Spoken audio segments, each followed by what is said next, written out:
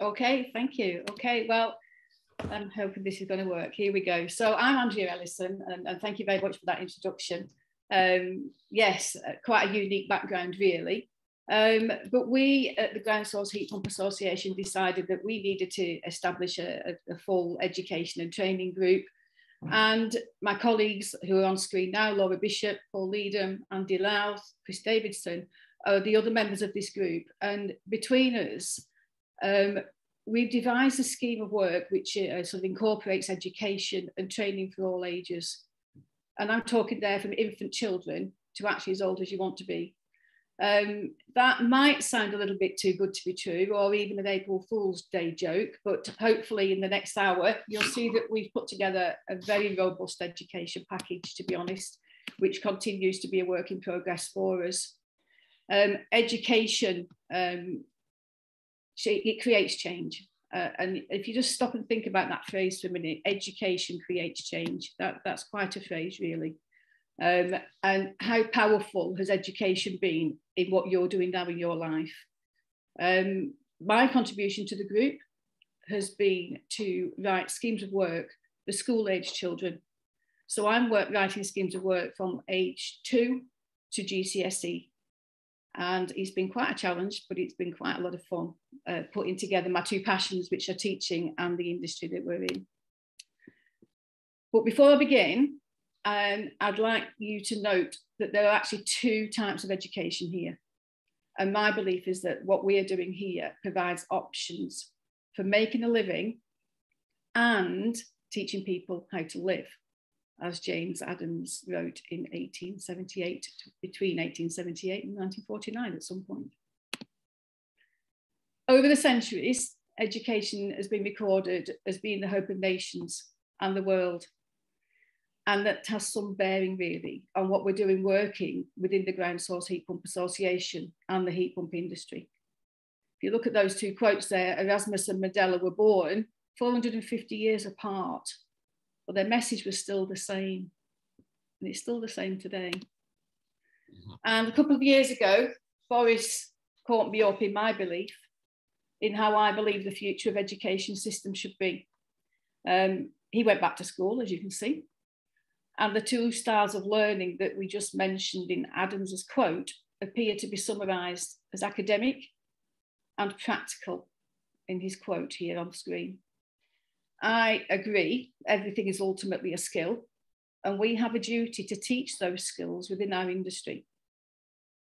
Boris is now showing some commitment to it, and when he expanded the apprenticeship programme in 2020, and we're seeing with heat pumps in October 2020. And whilst the renewable heating incentive finished yesterday, there is some limited commitment towards heat pumps, and we are really hoping that will increase.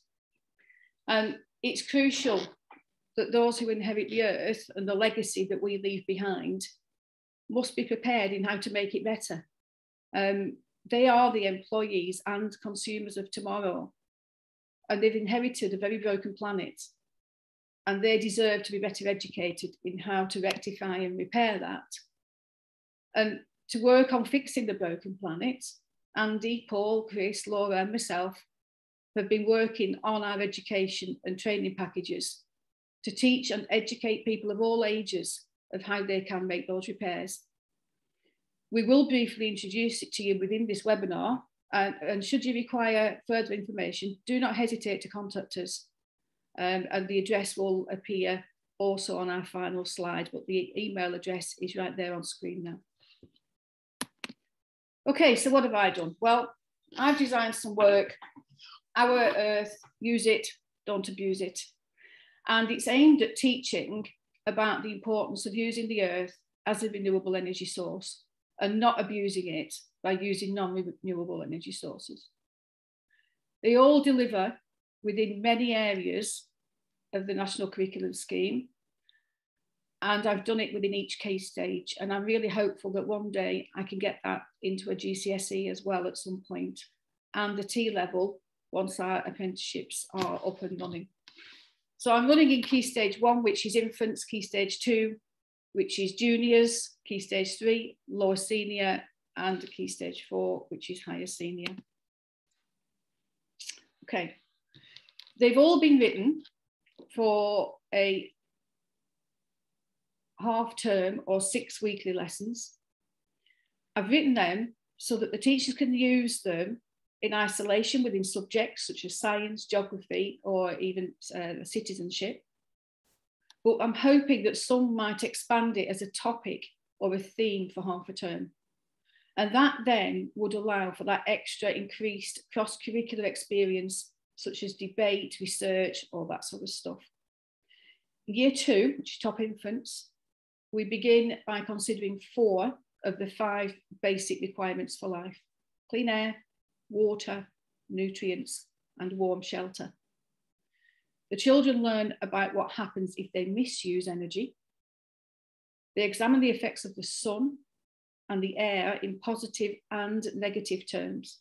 You know, they're going to get sunburned, maybe, you know, as the part of the negative. And then they examine how they keep warm in their schools and at home. Homework activities encourage children to include their families and hopefully prompt discussion at home about the energy choices that they make. And they can be linked to nutrition. And an example I always give there is I talk about the days when I was teaching. I used to use a solid glue stick of 30 grams to show the 30 grams of fat in a takeaway burger, that sort of a thing. At the end of this scheme, there's a Who Wants to Be a Millionaire PowerPoint, and that can go home for them to play at home with their families. Year 5 or 6, there's a shift of emphasis from the basic requirements of life to where local, national, and international energy comes from, what the carbon footprint means, the effects of air quality on climate change and global warming.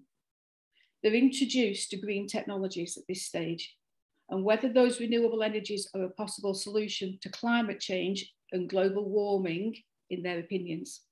And again, we have a Who Wants to Be a Millionaire quiz to take home. I did write another version for Upper Key Stage 2, which is very specific for when a company is installing a ground source heat pump at a school.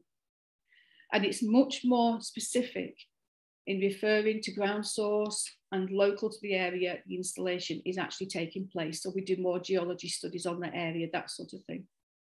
And it also shows adaptations to what type of heat pump is being installed. So if it was air source or water source, that scheme can be adapted to suit that.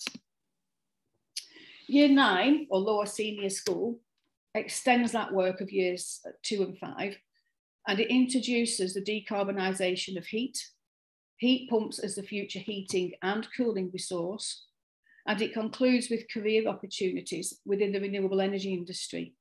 The scheme needs to be delivered prior to GCSE options being made, which is why I put it in year 9, because to me, the careers is absolutely crucial to get these students before those choices are actually made. But I'll come back to that in a tick. Year 11 is a forerunner to what Paul and Andy were working on in their training piece, which will follow shortly. And as I said before, I really want this to become a practical apprentice type GCSE, if that's even possible. And I'd love to try and take that somewhere with the right people, but I'm not too sure who at the moment. Okay.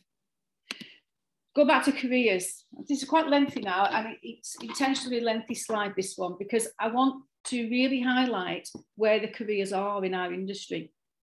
We've got aftercare, which is servicing and maintaining systems, design consultancy with geology, sizing heat pumps, designing borehole and ground arrays, civil engineering, mechanical engineering. We've got education. You could be a teacher, lecturer, a trainer in a school, college, or other training establishment, or become involved in training in private sectors, such as builders and private landlords. Could be an advisor, an expert in educating social sectors, such as housing associations, councils, public trusts like NHS. Could even be involved in trade bodies, such as the GSHPA. Installation. You could be owned or be employed by a heat pump installation company. It goes on and on and on, and it doesn't, you know, it's limitless really. And I've just lost my screen. Here we go. I think I've just gone back on my screen, haven't I? Yes, I have, and I can't see how to go forward, folks. I really apologise for this. Hold on. Sorry about this. Okay, year 11, what is ground source heating? Pete, I've done that one. I'm really sorry, I'm messing up here. Hit the wrong key. Embarrassing. Okay, so we've got apprenticeships that are coming up, and we often say, why do colleges go for quick and easy route of gas? And we've got the apprenticeship and training programme being launched, and Andy and Paul are the ones who are going to take over from here. And I'm not too sure if Andy's actually with us. Andy, are you with us today? I've just had a quick chat with Andy. He's just having a bit of an issue with one of the vans, other stuff. So if people just imagine that as words come out of my mouth, Andy is pulling strings and I'm doing everything Andy wants me to. So morning, everybody. Apprenticeships. So apprenticeships are something that Ground Source Heat Pump Association have been working on with MCS and other industry bodies in England. I think it's going to get released into Wales as well, not for Scotland at the moment. Yeah.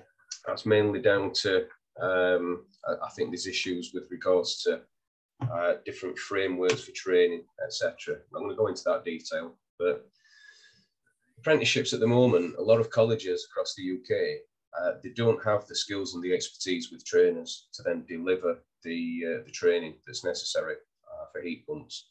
So as part of the apprenticeship that's been developed, we're also going to be running a train the trainer session, which is, like it says, training trainers. And we want to dispel this myth that where you've got apprentices that go to colleges. At the moment, they'll go to college and the college will say, actually, we've only got gas that we can deliver for you. There's no requirement, or no one wants to do renewable technology. The college should be there to serve the local populace and the local, basically just the local businesses, the local economy. So this is a drive to get that low carbon renewable technology apprenticeship out there, and it's almost at sign-off stage with Institute for Apprenticeships.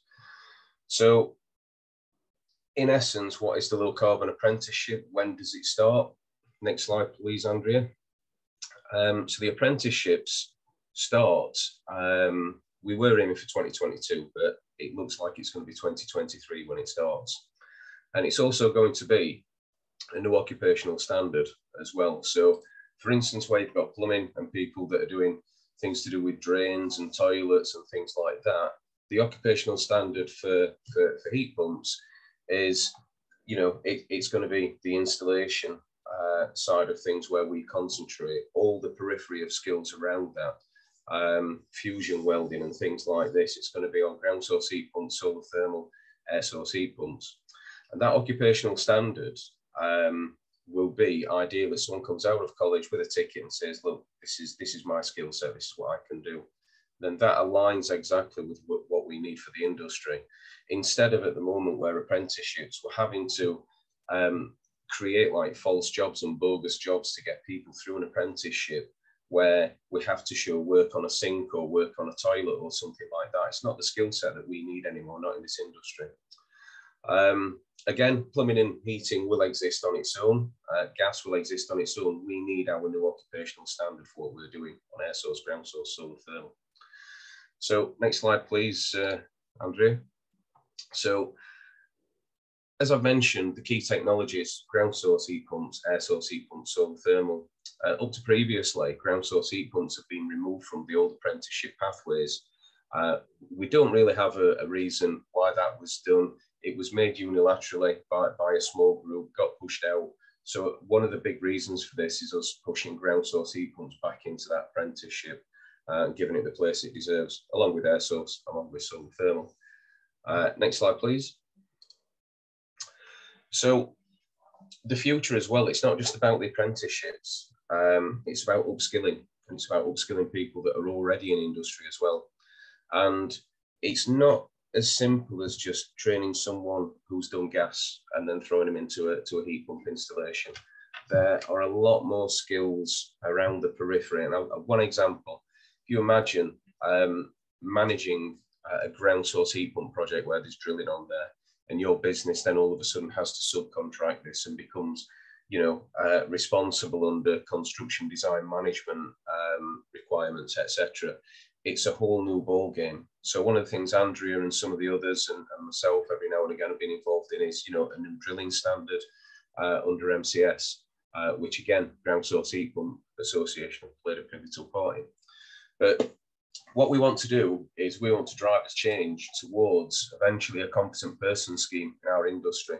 So if you think an electrician, competent person, gas, competent person, at the moment we don't have competent person schemes. And what that allows is an industry to just, I suppose a business just have an individual that's passed the training course and then subcontract that out to really unskilled labour. And that's one thing we want to get away from. So this competent person scheme is something that we're working on in the background again, Ground Source Heat Pump Association, MCS. And we want to reinstill some professionalism, passion and pride back into our industry, because everyone seems to think that they can be a plumber at the moment because it's as easy as push fitting pipe together. That's not the case. So really, we eventually want this competent person scheme in our industry for control, really, and so that we don't have some of the nightmares and the problems that we're seeing in industry where we have, uncontrolled installations. Next slide, please. Upskilling alignment, apprenticeship and upskilling alignment. So the apprenticeship is being used as a framework and a roadmap with the upskilling, so that previously any upskilling training courses and ones that are in circulation within, England, Scotland, Wales at the moment, and I'm not sure if Northern Ireland use them, but we've got training that's basically academic, that doesn't do any hands-on vocational work, and it's really giving you the basic information with regards to heat pumps. What we want to do is we want to align what's going on in apprenticeships with upskilling and actually mix, the training that's delivered. So it's audio, kinesthetic, visual. We've got hands-on training, vocational stuff along the side of the academic side of things. And we want these qualifications to then become recognisable so that people enter industry, not just with a qualification, but with competence and confidence on the equipment that they're going to be working on. And now I will pass over to my buddy who lives further north than I do, Chris, who will take you on a journey to the next stage for the modules of training. Over to you, Chris. Thank you, Paul. Actually, I only sound like I live further north than you do, but yeah, thank you very much indeed for that introduction, Paul. So what I'm going to talk about is the Ground Source Heat Pump Association Training Academy. I'm going to specifically talk about Stream 1, but the context of this is it lives within 4 streams. Stream 1 is, as it says there, for consulting for engineers, and we started the stream production in October 2021. Stream 2 will be about how a business repurposes to become a heat pump business from, say, a plumbing business. Stream 3 is the apprenticeship that Paul was talking about. And Stream 4 is further down the line, which is all around actually training to become a certified ground loop designer, such as myself. So if we can have the next slide, Andrea, we will talk about Stream 1 in a little bit of detail. So really what it's all about is a recognition that there's a lack of access to good help and advice on ground source, and access to that quality design practice and information is sparse. So what that tends to mean is that consulting engineers particularly will maybe assess ground source as a technology for a project using rules of thumb. And a group in North America actually did a market analysis a few years ago, and they came up with a figure that about 80% of viable ground source projects are written off by poor application of rules of thumb in the industry. So that's a huge barrier to entry for us. Other questions that people have, like who do we speak to? Is very straightforward, and the Ground Source Heat Pump Association have developed the training course to address all of the above. But what the course is not is a ground loop design course. That comes later. That's another stream, Stream 4, as I said earlier on. So next slide, please, Andrea. So what we're going to cover in the course is focus obviously on ground source heat pumps, and we'll talk about the types of systems. So it's a technology introduction. We'll talk about the different energy sources that are available for ground source, and then we're going to talk about the applications of the technology. Next one, please, Andrea. And I guess the question is, who's it aimed at? Well, it's quite a broad range, really. The primary focus has been around the consulting engineering community. But for example, energy managers, maybe you're in a housing association and you're an energy manager, you recognise ground source as a useful technology to decarbonise and to reduce fuel poverty. You might be an architect, you might be a contractor looking to improve your skill set or understand what these people in ground source are talking to you about. So really, it's anyone involved in a net zero strategy, planning for that for the future. Andrea? So why get involved? Well, obviously, we've talked about the net zero ambition to 2050. Ground source heat pumps are a massive opportunity within the marketplace. My day job in Genius Energy Lab, we are extremely busy. And just to correct Niall earlier on, it's not 200 megawatts, it's about 550 megawatts of installations that I've had my teams design over the years. That's easily the scale of what's been installed on the island of Ireland. Yeah, fantastic. Thanks, Noel. And so it's a massive opportunity. You know, our business is incredibly busy. We are, rushed out the door with new projects, and the market dynamics are really interesting at the moment. So people are coming at this from different directions. So I'm building 1,200 apartments and I can't connect to gas. That conversation wasn't even happening even 18 months ago, never mind 2 years ago. So it's a huge opportunity for the industry. It also gives you the opportunity in sitting on these training courses to meet the industry experts. We've got some really good speakers on the courses. And because of the way we're structuring the course, which I'll come back to in a sec, there's an opportunity to actually interact as well. Andrea? So how we're going to do it, it's based on bite-sized chunk videos. So what we've done is quite a lot of research around the industry, IT industry actually, for what's successful programs are out there. And we've modeled these on the likes of Adobe with their content for learning to use their packages. So it's in bite-sized pre-recorded chunks. Each chunk is between 10 minutes and 30 minutes long, and you'll see the topic list in just a second. As I say, they're pre-recorded. We've got some very good studio facilities to record them in, and we will be following up those sessions with a live question and answer session. So every 4 or 5 sessions you actually watch online in your own time, you'll be offered a live question and answer session via our secure login on the Ground Source Heat Pump Association website. And the topics, Andrea? I'm not going to read these out, but we're going to cover everything from how you approach ground source as systems, through what you need to understand in the building, the geology. We'll then actually demonstrate ground loop design, so you've got a feeling for that. We talk about the hydraulics, the heat pumps themselves, how you work out efficiencies to then feed that into your reports with real efficiencies, not just what the rule of thumb or the textbook says.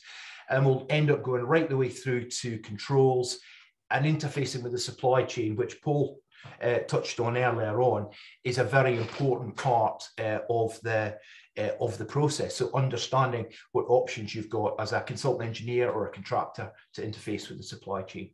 Finally, we'll end up with case studies. Andrea? So finally, speakers, I'm hosting most of the sessions, unfortunately, so you do have to put up with me for most of it, but we do have Laura Bishop, the chair of the Ground Source Heat Pump Association, hosting, I think, 4 or 5 sessions, and Tim Baker from BA Hydro Solutions, he is hosting a specific session on geology, which we recorded last week. There's well over 100 years experience in the team that's pulled this together. And so finally then, when we're launching, it will be available to sign up in spring. We are just recording the last sessions probably next week. One session I'm not happy with, I'm re-recording, and the final session will be recorded next week. If you want to find out more, either email the Ground Source Heat Pump Association or have a look on the Ground Source Heat Pump Association website. And just to finally say, I would love to see you all in there. We've got nearly 100 people signed up already for the course. And so we're very excited to start training very soon. Thanks, Andrea. Back to you.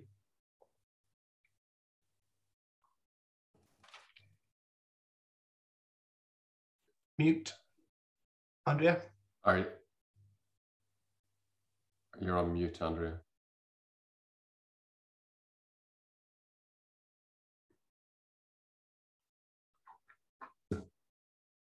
Bottom left, probably.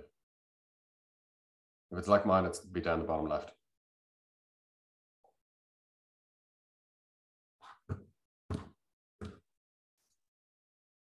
Got it. Right. You wouldn't let me go to it because I've got two screens running. I apologise for that. So, okay, so what of the future then? So we look at a heat pump city, and, you know, does our programme sort of make you think that that's a little bit more feasible? I think we think so. But we've got to have informed, robust education and training in place if we want to make tomorrow that better, cleaner world. And a heat pump city really, I think, should be the way forward, and let these newly educated people be at the wheel of it, to be honest with you. Can we actually do it? Well, I think so. People have got to want to take the training on board that we've produced. The schools and colleges, it's very easy for them just to go down different routes because people don't always know what they're talking about when it comes to this, which is why we want to get in there and teach the teachers about what to do, and teach those who are using it, you know, your plumbers and this sort of thing. You know, let's get in there and do it. So David Attenborough, he urged us to move towards renewables for many years, and we really should be taking notice of what he's got to say. And so I'm just going to finish with a very short clip from David just to end what we're doing.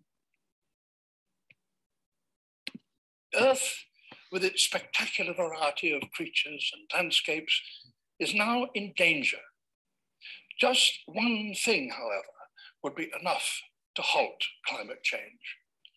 If clean energy became cheaper than coal, gas, or oil, fossil fuel would simply stay in the ground. The global Apollo program is a positive and practical way to make that happen. We need an international program to discover breakthrough clean technologies. All the electricity we now require is available from limitless sources like wind and solar. Please support the Global Apollo program, the world's 10-year plan for cheaper, cleaner energy. And what I would say to that is, please support us, the GSHPA, with what we're trying to do within the education and the training. Thank you.